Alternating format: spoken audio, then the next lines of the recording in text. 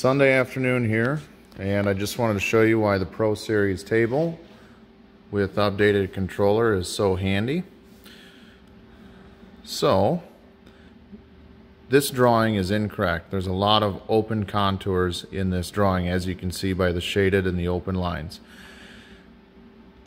Due to the software on the Pro Series, all I have to do is hit this button, search for issues, progress, identifies the problems. As you can see, all of these are not connected lines created by an issue in CAD or the drawing itself or the drafter. I hit fix all